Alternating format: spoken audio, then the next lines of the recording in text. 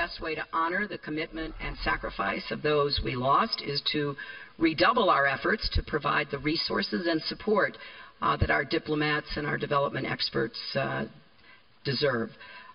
So I'll leave it to others to characterize this report, but I think it's pretty clear it's time to move on.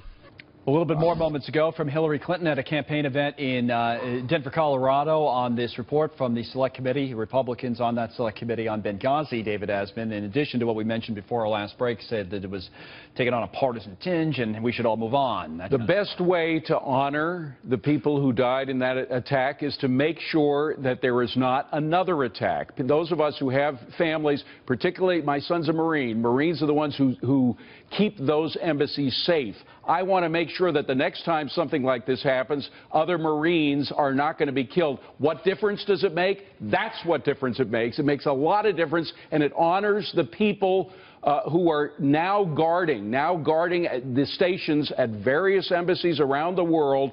It makes a huge difference what went wrong there to make sure that it doesn't happen again and more fine, decent, honorable Marines aren't killed again. I'm told, we didn't have a chance to look in on it because it's happening right now, that Josh Earnest, the White House press secretary, has pretty much echoed Secretary Clinton's comments. Their thing is, this is partisan. It's almost like the right-wing, conspiracy, that the idea, there's Josh Earnest. Everything in D.C. is partisan. That's obvious. Everything is partisan. However, the Democratic version of this report mentions Donald Trump 23 times. If that's not partisan, I don't know what is. What does Donald Trump have to do with the Benghazi investigation? What does Donald Trump have to do with the mistakes that were made there that led to the deaths of 4 American citizens? Nothing is the answer unless you want to put a political tinge on this thing. That was what the Democrats did with their version of the report. Was the Republican partisan? Of course, everything in D.C. is partisan. I'm sure some of the 800 pages were, but the Democrats did exactly the same thing. Right. When they came out with their report,